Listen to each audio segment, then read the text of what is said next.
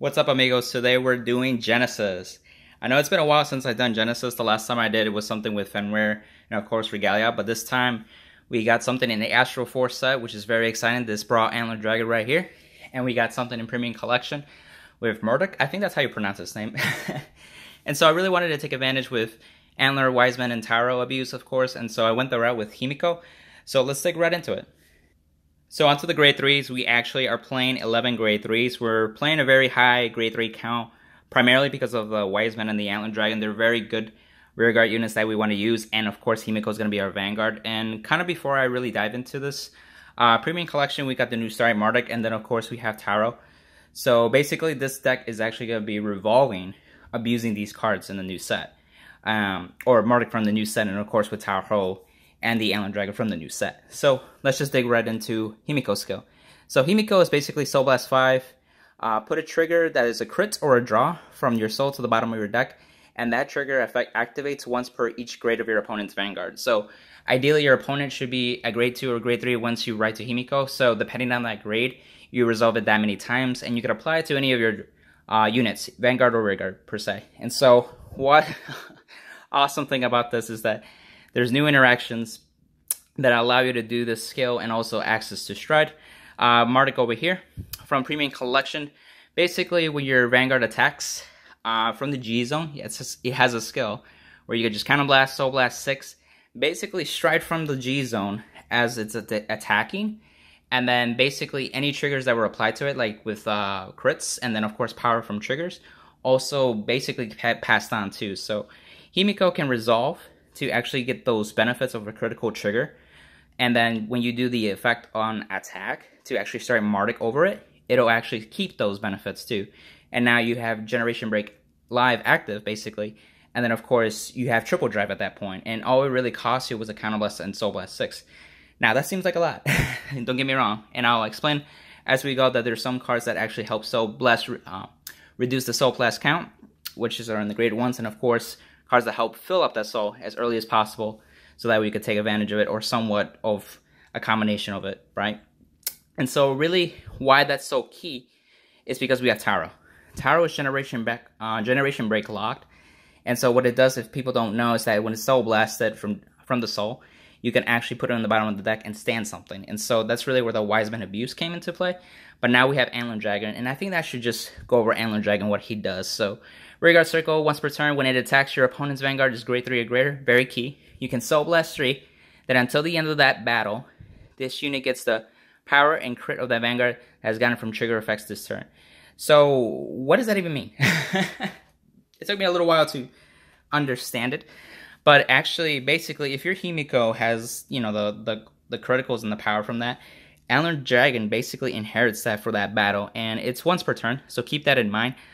So you'll be able to Soul Blast that one battle that you actually inherited. And then, so one key note, it says until the end of battle, so it only works for that battle, but still, it's a really good unit, and you're able to restand it too with Taro, so that's something that you can abuse. Honestly, you can play between the Wiseman and the Antler Dragon ratios. The thing about Antler I like is that basically you're able to use Himiko and take advantage of Antler's skill to basically pass on that many triggers, because if you resolve 3 triggers with Himiko, you basically are crit 4. And so anything that gets hit by that, you automatically take 4 damage, which is ridiculous. But Wiseman is as well. Vanguard or Rearguard, you can Soul Blast 3, it gets +4. But again, if you Soul Blast the Taro, it'll restand all these units. And so any triggers on them, to be honest, can be inherited. And so it'd just be really good to abuse with that, per se. So onto the grade 2s. Basically, the rest of the deck is actually just supporting those grade 3s, because honestly, the grade 3s, they're your vanguard and your rearguard, so you really want to maximize on that. And so really the rest of the deck is to help that soul count and also defend yourself as well. And so let's go over it with Ulysses. So basically at the end of the battle that it attacked vanguard, you can put this into soul and draw a card and then soul charge 1. So he's really good, basically getting 2 cards in the soul right away. And he's 10k. As you notice, all of our grade 2s are 10k, which is a benefit. And so writing one of these 10ks can help with some early aggression. And then at the same time, Ulysses is really good just to plop down as a unit and apply aggression, but also get advantage back too, which is really key. Genesis, for most of the time, hasn't had a really good early game before, and some of the new cards in VR has helped with that. And so Ulysses is definitely one of those cards that just helps the early game a lot. It is phenomenal. And so with Prometheus over here, basically when it's placed on Vanguard or Rearguard, you can look at the top 2 cards of your deck, put one into the soul, and put one on the top of your deck. So it's kind of like Revelation, basically without the Revelation keyword. Or it should have been with Revelation, basically, from Fenrir, the Great Force, GB2 skill. But anyway, it's almost like a better Revelation, is what I'm saying. And so with that, you're able to dictate what you soul charge, and also what your drive check or draw from your listas can be there in that same turn. One thing you could also do if you're going to something very early aggro, let's say before the Ezo days, right, for example, you can ride this guy, check the top 2, and if you have a trigger, you can leave it on top of your deck and you can pass turn. So that way you don't give them CB.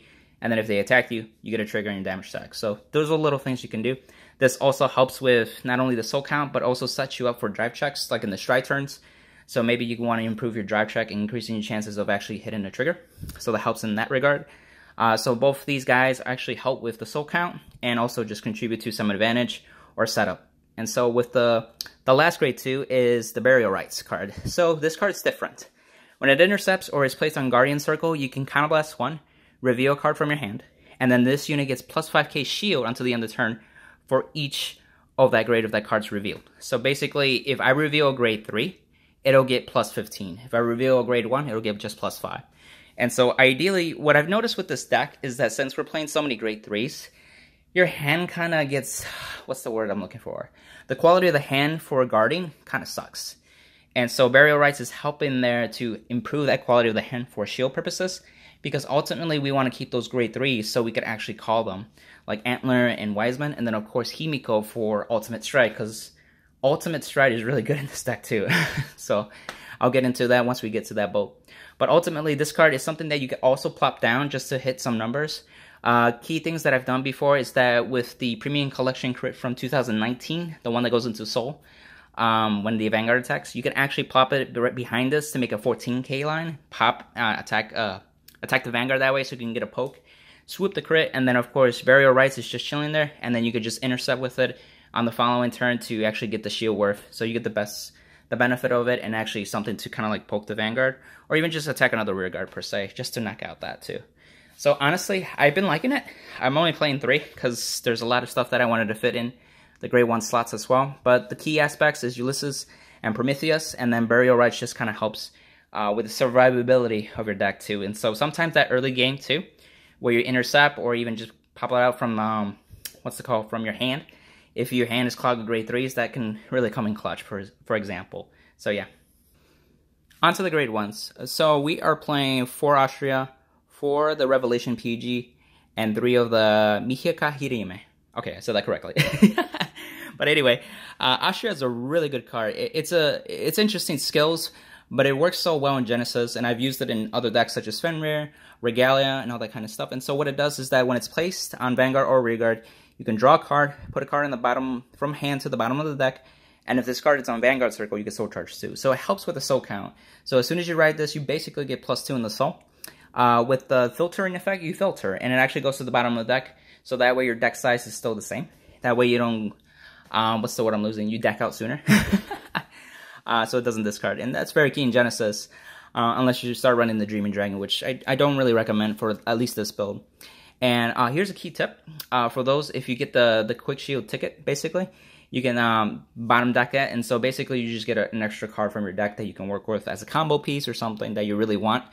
And sometimes that ticket shield isn't really worth it, but if you get another card, you know, from your deck and just bottom deck that guy, and you just poof, then you're good to go. So you have an extra card that you can work with if you went second, basically, at that point, which is really good.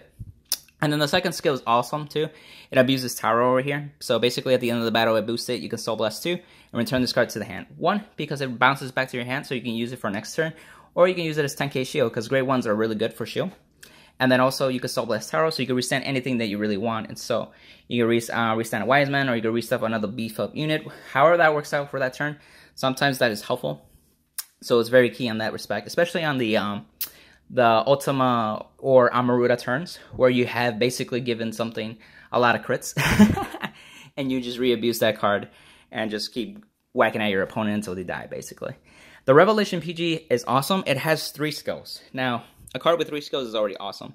So the first skill is the Revelation, and it's active on the Guardian Circle. So basically what Revelation is that you check the top card of your deck, you have 2 options. 1, you can put it into the Soul And if you do, you must rest any rearguards as possible that are in standing. So if all of your units are rested, nothing really happens, but you get the benefit of a soul charge. So being on Guardian Circle with the Revelation is actually really nice. And then, of course, as the PG skill, of course, when it's placed, you can discard, choose one of your units being in attack, and then it's nullified, right? So you can save your rearguards too, which is key too, like Wiseman and, of course, Antler Dragon. And then the third skill is basically when it's retired from Guardian Circle, and if you have another copy in the soul, you can actually soul charge too. So this card, while you're guarding, has the benefit of soul charging up to 3 cards, which is awesome. Another reason that it's also in the grade 1 slot is because we're not playing draws in the trigger lineup. I'm actually playing 8 crits, 4 stands, and I'll talk about that once I get to the triggers. But she's been really good, and honestly, if you end up writing her, that kind of helps with that third skill. And other than that, you could just use her for guarding and soul charging. So that helps with soul charging, that helps with soul charging. And then, of course, the Mihakahime, when she's placed from hand, reduce the next time, you pay Soul Blast by 3. So basically, if you were to Soul Blast 5 for Himiko, that goes down to 2. If you Soul Blast it for Marduk, that goes to 3. If you Soul Blast 3 for something, that goes to 0. And so they stack too. So basically, if you call 2, you basically reduce 6. You could essentially make your Marduk free, but it is a timing aspect, so you have to time it where it's like the next time you Soul Blast is what gets reduced. So you play it out basically like if you call the first one to make Himiko Soul Blast 2 return a trigger, that's kind of like a Soul Blast 3 if you really think about it. And then if you do the Marduk skill during the battle phase, and you plop another one right before your battle phase starts, you also Soul Blast 3 for Marduk at that point. Basically, you're just using 6 soul for that combo play. And then if you have Wiseman or Antler, that's another 3 you have to work with. So it really helps. I only had room for 3, but honestly, it's been working out well. And so I definitely highly recommend this lineup. Onto the trigger lineup. We are playing 8 crit, 4 stand, and 4 heal. And we are having the Unride Jar 1 starter. Again, for the crit, for the more pressure, I like to actually resolve Himiko as often as possible with the crit skill, so more crits is better. You have Wiseman, you have Antler, you have Tower over here that basically makes you restanders with crits, which is awesome. It gives Genesis actual aggression at that point, and actually kill turns, basically. And then, of course, the 4 heal just to heal. I definitely recommend using V-Series as much as possible. You have the 1 trigger that goes into Soul plus 10k to the Vanguard, helps with generating Soul. And then you have from Premium Collection 2020, you have the one that basically, for the cost of Stride, you can basically pay this by discarding 1. So that helps with Marduk over here. So that way, not with him specifically, but it helps with your strides, per se, to strike consistently. So that way you can keep your grade 3s in hand, like Wiseman and Antler, and then call them in the main phase, so you can actually have a phenomenal turn at that point. And so this trigger lineup I've been liking a lot. It gives more aggression to Genesis. Sometimes not having crits, like I've done 6 stands, 6 draws before, and there's no aggression from the Vanguard at all, and also Ultima loses out, so having the crits makes the Ultima turn really solid. So yeah. Onto the strides. This is the lineup for the Stride Junior units. We are playing 10 of them, and we are playing 6 G guards. And so for the first 2 from Premium Collection 2020 is Marduk. Marduk is very good, just for the very reason that you're able to stride during the battle phase. So you're able to activate Generation Break Life even when your opponent's at grade 2. You have an extra drive check, you can put some aggression. And honestly, with resolving Himiko, and you're doing a Marduk on top of that, that extra drive check really makes it even scarier at that point. And honestly, your whole deck doesn't really use much Counterblast. The only card that uses Counterblast in the main deck is the Burial Rites card that I mentioned earlier. And so some of these strides that actually use Counterblast are really used for the strides at that point. And it's only 1 Counterblast, so you definitely have it to resolve it. Not a problem. And again, you have that grade 1 Mita Kahirumi, where you can Soul Blast 3 reduce it. So that makes that turn viable. And I've had actually to go into it twice. One, just because they're at grade 2, and then later on, just because it made more sense to do a Himiko with this, and it's just more aggression at that point. We have Amaruta 2 as a very good first stride, and even mid-game stride. Counterblast 1, turn the card face up in the G zone. Choose one of your rearguards, it gets plus 10k and a crit. And then if your soul is 4 or less, you can draw 2 cards and then soul charge 5, which is really phenomenal if you have a low count soul, which can happen if you reduce it with Astral on the early game, or you just didn't have any cards that really soul charged. You just had a bad early game at that point.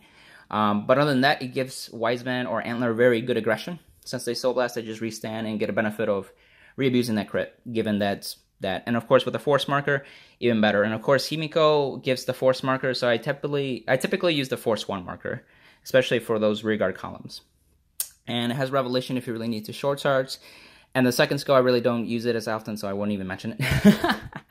Ultima is one of the key finishers for this deck. you can grab 2 Antler Dragons or 2 Wisemans and then stack crits on top of your deck. And so when you attack, all that is applied to your unit, so you have 3 big columns. And then if you have Taros in the soul, those get restood by Taro. So yes, it's the ultimate death turn basically. Outside of abusing Marduk with Himiko and then Amaruta abusing a Rearguard. One thing to note with Amaruta and any of these crits, given any of these threats that give crits, you can actually control the damage. So for example, is that if they're at 2 damage and you attack with the Vanguard with Amaruta, if they take it, they go to 3. And if you drive check a crit, you can apply it on the Rearguard, so it's crit 3. And then you basically keep attacking. And they have to guard it otherwise to go to 6. And the reason you do that is that you don't want to give them too many damage stacks because they can get draw triggers or power up defensively, which makes that restanding not as effective too. So key note. The other thing is Vanguard. I haven't used him, but he's a good staple. GB2 on attack, so blast 6. Check the top 4. After they place their guardians, the opponent, check the top 4 and stack them, and then the bottom or the top in any order that you want. So you manipulate your drive check, and that could be beneficial. I haven't used it in a long time, honestly. So you could probably replace them with something else. Fenrir is there. Same thing, I haven't really used them. GB2 skill, change Revelation to Prometheus' skill, basically. And then the second skill was the Wiseman loop interaction. Counter blast 1, soul blast 3, give power to itself in regards, plus 3k. And you don't really have the witches anymore, so you're not really recycling and looping. But you can draw a card as the other option too. So if you're way behind, this is something you could first try. Pay a lot of counter blast because if you took so much damage and have enough soul, then you can actually draw cards in that respect too. Tier is there to just help build up soul if you really don't have that great of a soul or even hand. So you can soul blast 3, look at the top card, and then leave it on top or bottom deck it. And then if you reveal a grade 1 or greater card, you soul charge 3. And then Seabreeze, you can do Himiko's skill, and if they're still a grade 2, you can actually do Seabreeze if you really want to. Honestly, I don't even go into Seabreeze. I think because of Marduk, you just kind of go into Marduk because it's 1 counter blast versus 2, and that's soul is somewhat manageable. But if you can't do Marduk with a Himiko skill, then you can just do Seabreeze on top of that. So that way, the only problem is that you won't get the crits and the power, so you would have to give that on a Rearguard or something. Like if you had a Wiseman or Antler and you have a tower just sitting there, you're just gonna pop them with that Rearguard. That makes sense too. So really up to you, but honestly, I rarely use it. Lastly, the G-Guards. We have 2 Ears, 2 Iris, 1 Dismal, and 1 Lure. Ears, basically when it's placed in Guardian Circle, you can choose up to 4 cards from your drop zone with different grades and put them into the soul. And if you put 2 or more, it gets plus 5. And then if you put 4, it gets an additional 10k. So you can get plus 15 if you hit 4, so grades 0 through 3, basically. And you want to do that. So be mindful of what you soul blast, what you heal from damage, so that way Ear is always live, and you soul charge 4 from the drop. That's super huge. Where Iris is more generic, you can choose up to 3 any cards from the drop zone, soul charge it. And if 3 were soul charged, you can plus 5 for the battle. So it becomes a 20k shield. So that's really more flexible in choosing what to soul charge when you G-Guard. But this is bigger shield, and a soul charge is an extra card if you can plan it out for that. And Laura is basically the G-Flip card. So you G-Flip, choose 2 or more normal units with the same grade from your drop zone and or soul, in a total of 3. And then return them to deck, and that gets plus 5k shield for each of them. Return to your deck, and of course, shuffle your deck. So it's a good card for shield and also recyclability. So you can return cards from the drop zone into your deck, so your deck is a healthier size, so you don't deck out. Most of the time I use Air, but it's there for just that reason. And maybe it might be needed to G-Flip into Ultima to do the next turn, basically. Because Marduk actually doesn't G-Flip. So if you Marduk and then you G-Guard it with this, then you can do Ultima at that point. And then Dismal protects anything. Ideally, you want to protect your Wisemans and Antler Dragons, so Dismal helps in that regard. So just having there just in case, that helps a ton. So, yeah. I'm going to show the progression of writing up to grade 3, how a potential Himiko Wiseman play can be enabled, especially with the new Starry Marduk, as like I was saying earlier. So let's just start off with writing a grade 1. So for example, if we write a card like Austria, we'll get 1 in the soul because of the starter, and of course soul charge 2. And look at that, we got Tyro and the crit. This is intentionally set up so that way we could actually see the ideal play. So it won't always pan out, I'll say that right now. And so the next thing you can do is actually write up to grade 2. A card like Prometheus will allow you to soul charge at least 1 card. And then of course, if you call something to attack, yeah, Ulysses, then you can get him basically into the soul as well. and another card. So that builds up to that. Then you ride to grade 3. That's where you can generate your force marker, whether it be force 2 or force 1. I'm just going to do force 1 in this example, per se. Wow, it got really sunny out here. Anyway, so right now, in the soul, we have 1, 2, 3, 4, 5, 6, 7, 8. So, with this many cards, and certain cards like this grade 1, like I mentioned, lets you reduce the amount of soul blast needed. And so let's say I call these 2 regards with a Wiseman so far right now in the main phase. I will utilize a second copy of the grade 1, but before I do that, you want to make sure that, I guess it really doesn't matter, but you can do this way where you basically soul blast 2 cards, and then you return the crit for Himiko skill. So bottom deck, the crit, soul blast these 2, put them out over here. Now, they're at grade 2, assuming that you went first. So this is assuming that you went first. So the triggers are only going to resolve twice. So if you want, you're going to put him on Angelic Wiseman. So he'll become crit 3 plus 20 by just the crits alone. If you're using a force 1 marker, he gets an additional 10k. If you're using a force 2 marker, he'll just get an additional crit. So it really just depends on your situation and how you want to plan it out. So following that, you can call the Himiko. And depending on the setup, if you want, you can put the booster behind the rear guard or the vanguard. Let's say we end up doing the vanguard just for a bigger vanguard attack. And so a card like Ulysses will help finish meeting the requirements of this whole Soul Blast skills going off. So Ulysses is going to go into Soul after his attack goes through, and then Soul Charge. And then if you want, you can do this with the Vanguard first, so that way any more triggers, you put them on Wiseman. Now, on the attack, of course, though, you want to do Murdic side. And so, you know, video editing right there, right? But anyway, you get any triggers that were applied to the Vanguard, but in this case, I put them in Wiseman. So it's just a normal stride with triple drive. And so any triggers drive check, you can put it on the Wiseman. But because you're on a stride now, you have Generation Break enabled as well. And don't forget to Soul Blast 3 for the cost. And so now you're good to go. So with that in mind, then you can have Wiseman attack, Soul Blast 3. And in this example, we have the Taro. And so of course, bottom deck it, because Generation Break is alive. And then of course, Wiseman restands, giving you another attack to go with.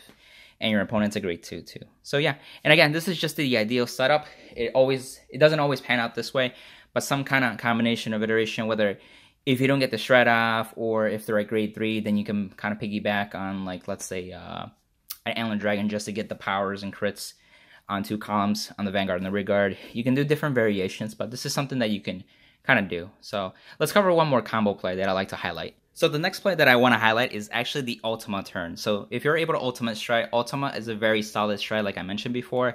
Part of the reason is because of Antler Dragons. And so when you do the Ultimate Stride, pay the cost, Counter Blast 2, and then look for 4 cards, right?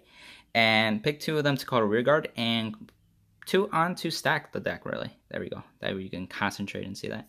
So we're going to choose the Antlers and then just put 2 crits on top of the deck, of course. Put them in the rear guard.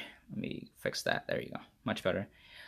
So you would probably have a Force 1 or Force 2 marker on one of them at least, too, especially since you wrote Himiko. And any of your drive checks are going to be applied to all of your regards. And, of course, to get the crits and all that kind of stuff, too. So what ends up happening is that basically, let's say you attack with the Vanguard first. Let's say there are 3 damage, too, as well.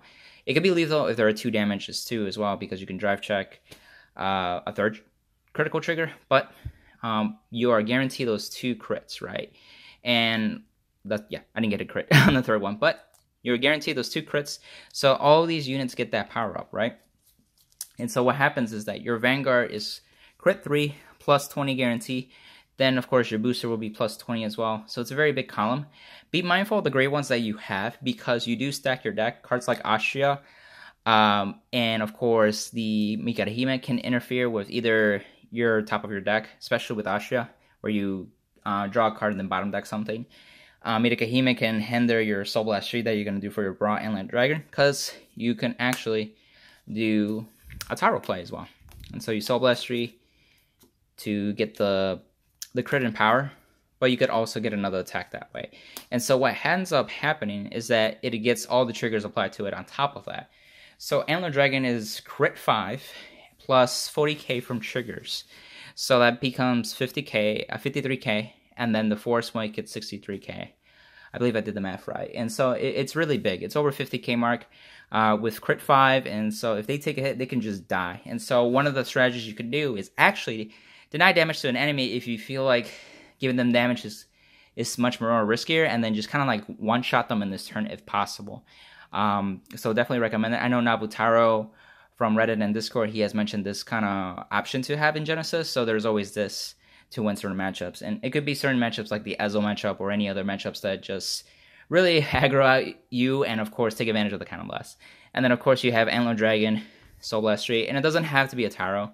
It can be anything, but, of course, you get the Inherit plus 2 crit and power up as well more additionally. And so you're really just hitting with big beefy columns, and that's just the Antler Dragon by itself. I didn't even count the booster's power up.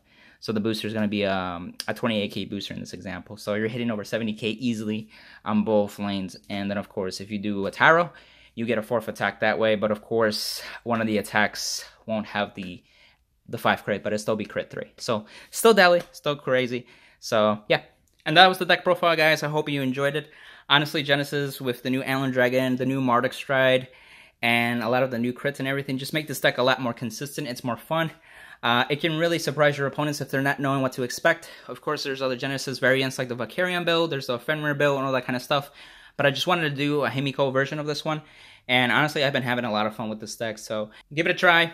Comment down below, like, share, and subscribe. See ya, amigos. Bye.